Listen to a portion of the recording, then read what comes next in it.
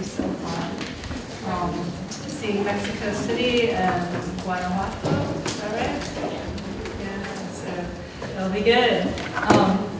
So I've been at the UNC Chapel Hill for about 20 years.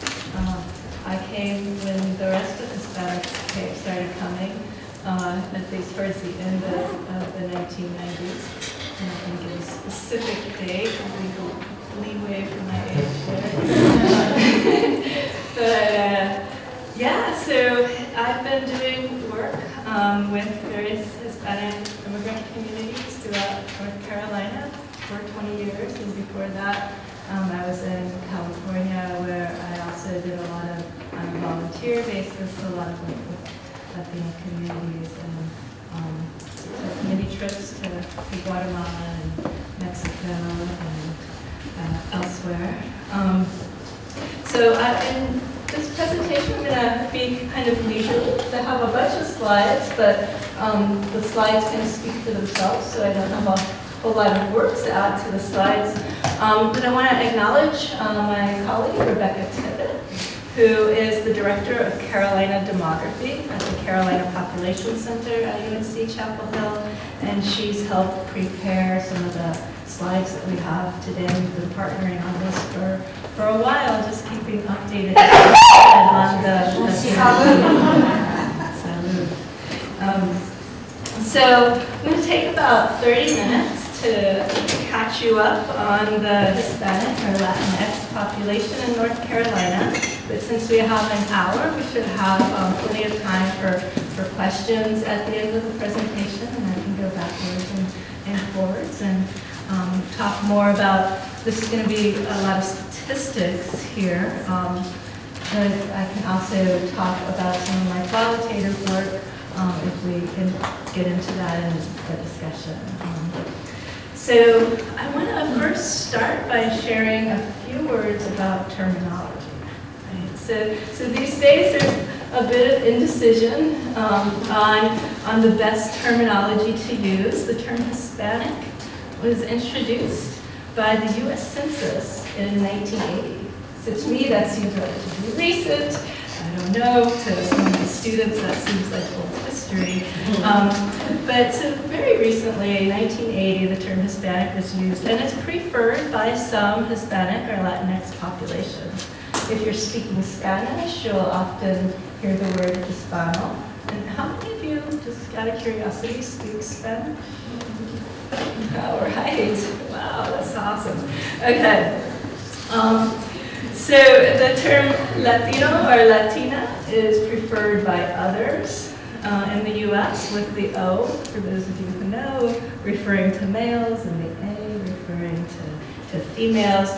But most recently, younger Latinas and Latinos have introduced the more gender-neutral term, Latinx. So for some, that it can roll off the tongue. For others, it's new and it's hard to get used to. I'll be primarily using the term Hispanic, which is typically used in federal and state level data. But I think it's important to remember with all these terms that these are not used in Latin America. Okay?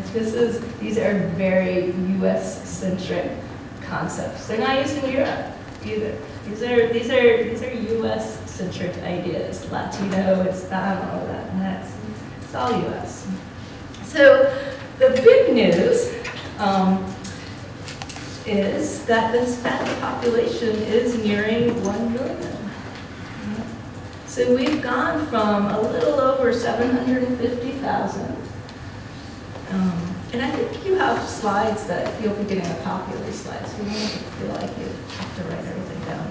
So we've gone from a little over 750,000 in 1990 when I arrived, sort of, in North Carolina, to 800,000 in 2010. And since 2010, the growth of the Hispanic population in the state has now slowed. So nevertheless, we're at 972,288, just to be precise. Of course, we'll get new data soon, and we'll see what happens with our numbers there. So that the growth in the Hispanic population has slowed. North Carolina's Hispanic population has continued to grow faster than the national average. So the population grew, to be precise, 20.5% between 2010 and 2017. And so we're in that the sort of second lightest shades there. And nationally, the Hispanic population increased 16.1%. About 1 in 4 Hispanic residents live in just 2 counties. So Mecklenburg and where we are today, Wake County. And the others are really spread along the I-90 and along the I-80. So you can sort of draw those through the map, like you got your borders there in the state. That's not surprisingly, right? That's where commerce is located along the highway. That's where new populations tend to settle. So if you live in rural North Carolina, you might feel like the growth in the Hispanic population is higher than the rest of the state. And you'd be right. Absolutely. So 9% of North Carolina's population is currently Hispanic. But Hispanics make up a greater share of the populations in these rural counties. So for example, out there to the right, there's that little red dot on eastern North Carolina, and that's DuPont County. So DuPont County is about 22%.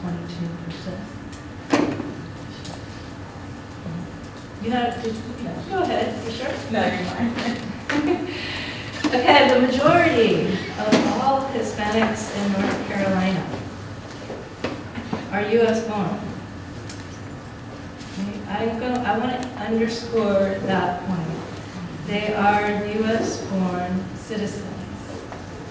Since 2010, the foreign-born Hispanic population has not been growing. Okay? Instead, the Hispanic population growth is being really perpetuated by births to North Carolinians in the state and by decisions of Hispanic residents, like me, from other states moving to North Carolina. And why not? Right? We have beautiful mountains, beautiful beaches, terrific educational and employment opportunities. So this is a great place to live, a great place to move to, and non-Hispanic populations have been moving to North Carolina too. The Hispanic population represents a real diversity of cultural and ethnic backgrounds as well. So 57% of Hispanics in the state identify Mexican as their primary Hispanic background. But 11% identify as Puerto Rican heritage. That would be me. Any other Puerto Ricans in there? All right, so another 15% are of Central American background. So Salvadoran, Honduran, Guatemalan. That's been growing a little more in recent years. So this diversity is, of course, reflected in the country of origins, right, of the foreign-born population. Foreign-born. So we see 236,951 foreign-born Mexicans in the state. But really, not all that big when you think about it. So one thing my students always like to know is, why did foreign-born Hispanics start to move here? And you had Hannah Gill talking to you earlier, so I'm sure she had a much longer explanation of why Hispanics start to move here. But I'll give you a very short answer. And the short answer is that we invited them to move here. right? The state has built trading partnerships with Mexico over several decades. And Mexico is one of our top 5 trading partners. Top 2, right here.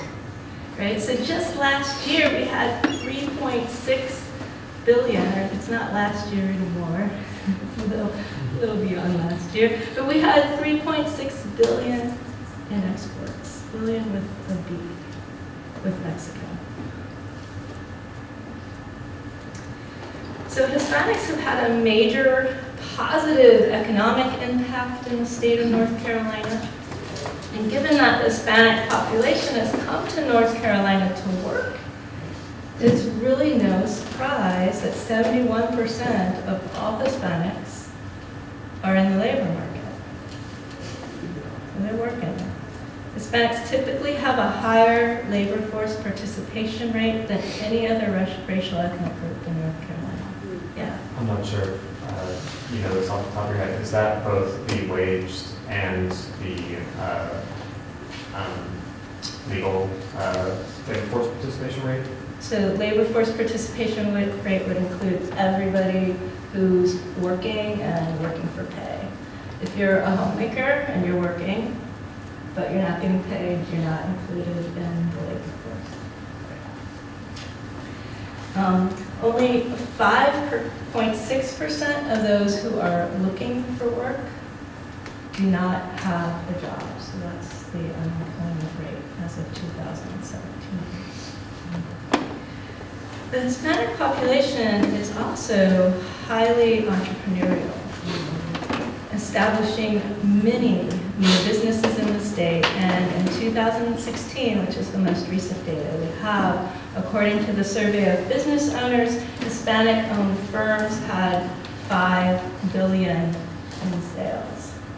This slide's a little tricky because I have to get everything to fit on the same slide, so you have to multiply the number here and the number down there, and you get the value. But we had $5 billion in sales. In 2017, the payroll for Hispanic-owned firms had surpassed $1 billion. So we're at $1.4 billion. All right. So a lot of activity here, a lot of economic power. But to sustain the increase in economic impact of Hispanics, as well as other population groups in the state, it's really important to invest in education, right? So what you guys are doing is incredibly important. To me, educators are the crux of our economy. My mother was an educator. She was a teacher for many years and retired about 10 years ago. So you guys are awesome and awesomely important.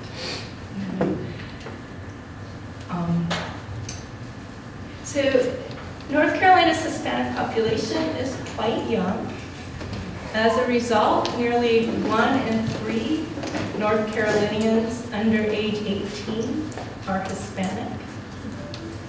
So the Hispanics in the red column. So 1 in 3 under age 18 are Hispanic, and you get that by adding up 14 plus 16, because everybody here is under 18. As of 2017, there were 370,000 children in North Carolina who identified as Hispanic or Latinx. So you will remember that I said most, or 59% of Hispanics in North Carolina are US-born citizens. Well, that percentage is even higher, of course, if we focus on children. Right? So nearly 93% of Hispanic children are US-born citizens. And slightly over 1% are naturalized citizens. So that brings us to 94%. So that means that only about 5 to 6% of Hispanic children are not US citizens. Small. It's not what you hear in the media. Hispanic youth graduate high school at relatively high rates, 80%. But we could do better. That's not high enough. We have some work to do. Our graduation rates for Hispanics lag behind every other racial ethnic group in the state.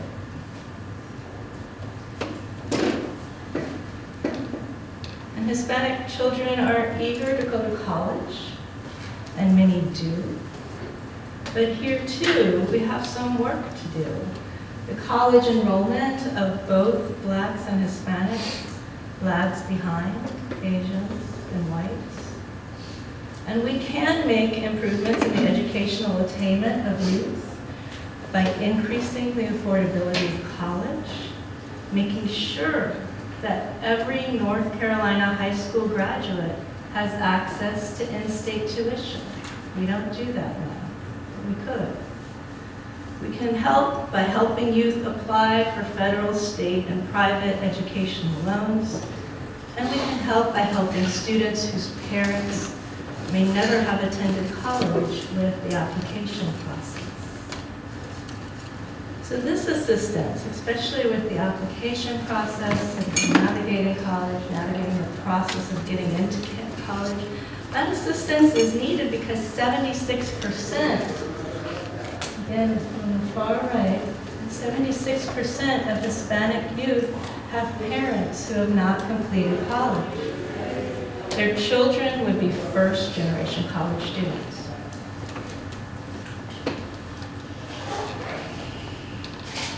So we also have some work to do on helping both Black and Hispanic youth complete college. Many start but do not complete college because of affordability. They are balancing complex work and complex family demands as they aim to complete their educational goals. Thus, our college programs need to be structured with that in mind. And without these investments in education, we'll continue to see large disparities in educational attainment by race ethnicity in North Carolina. So this slide shows some of those disparities. Only 22%, that bottom left, 22% of Hispanics in North Carolina have completed at least a 2-year college degree, the associate's degree. I'm sorry. Is there any sort of data that's being collected from students who are choosing to do something that's more on the career or technical side of things? Because a lot of my students have no desire to go on to the college level because they can apprentice with someone or do some sort of internship where they're going to be welding or plumbing or doing something to that effect, and they're going to be making more money than I am soon afterwards, type of thing. So is there, I mean, some of them are choosing not to go because they don't see the value in going into debt to get an education, to get a job that you might not necessarily pay off that debt for. So I'm just curious, is there any sort of... There's a lot packed into that question. Just as a career technical educator, it's kind of like, well, you know, it's not necessarily that these students may not have, I know in our county we're really pushing for these students to go, but they're also like, dude, I can make more money if I go directly into the workforce instead of doing that. So yes, I do want everyone to go to college and get an education, but also some of them are like, just they're very money focused, and so it's not, okay. Yeah, I want to come back to that. I want to come back to that because I think that's very, very important. So the simple answer to your question is that yes, there are data available, but of course that's the population that we were looking at before that's graduated high school. So you look at your high school graduation rate, and they have not gone on to get an associate's degree. So then I think we can have a broader conversation about the value of getting your college degree and the value of having vocational type programs and pathways, apprenticeship type programs and pathways to other opportunities, because they are incredibly important. And you're absolutely right. Not everybody gets the sort of same economic lift from getting a college education and supporting them. So, but going back to the college education and this looks at all of North Carolina youth broken up by race ethnicity. We're now breaking them up by foreign-born or U.S.-born. So here we see that we need to do a better job for all of our youth. Because in most cases, foreign-born residents of North Carolina have higher educational attainment than U.S.-born residents.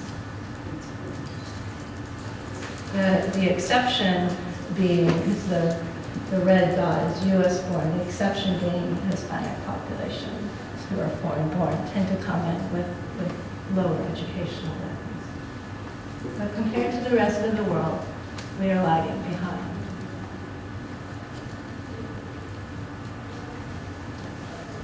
So in addition to these investments in education, well-being of North Carolina's children and adults also depends on investments in their health. So that's some of what I'm involved in as well. And in North Carolina, Hispanic adults are the least likely to have health insurance. They're the least likely to have a personal doctor or have a checkup in the past 12 months. Overall, Hispanic adults report the highest rates of fair to poor health, as well as high rates of both overweight and physical activity. But overweight, of course, is an issue that we've seen in all race ethnic populations in the States. Where is that data coming from? This data is from the CDC. They do what's called the Behavioral Risk Factor Surveillance System. So every year they ask a cross-section of the country questions about their health. And so we get a new cross-section every year, and that's one of the ways we monitor health in the U.S. And much of the other data has come from the U.S. Census and the American Community Survey, which is done every year. And the U.S. Census, of course, is done every 10 years. And in the slides that you will get, I usually have the source noted, but in very tiny font at the bottom. Do they cross-reference this information to food deserts and stuff like that? Like, do they assess? Oh boy, you guys really want to get into research. Yes, I mean those kind of things are possible, and usually there's better data sets for that particular question than the Behavioral Risk Factor Survey, because the Behavioral Risk Factor Survey is really good at giving us state level estimates, but not too great at giving estimates in a sort of more local level, which you would need to get at to look at food deserts. I think that's my last question. I'm excited. That's great. No shame. You have to ask questions. That's what's fun. So, all right. No, you guys are awesome. So, okay. So where was I? So then Hispanic children. So just a couple more slides here. So Hispanic children too are at risk of poor access to health care and poor health. They have the highest rates of uninsurance. They and many of their peers from other racial ethnic groups are reporting high rates of sadness and hopelessness. And this comes from the Youth Behavioral Risk Factor Survey. Yes, there's a youth version and there's an adult version. And for Hispanic youth, some of the sadness and hopelessness may be stemming from the environment in which they live. Right? We see this with increasing reports of feeling unsafe at school or going to school. I was shocked when I pulled down these data at the end of last year. As of 2017, 15% of Hispanics, 12% of Blacks, and 11% of Asians reported feeling unsafe at school or going to school, and that's in comparison to 7% of whites. But really, no child should ever feel unsafe going to school. In closing, the data show that Hispanics in North Carolina are primarily U.S.-born citizens who are making substantial economic and cultural contributions to the state, and by investing in their educations and investing in their health, we really invest in North Carolina's future. And so thank you so much for listening, and that's where I will leave it and take questions.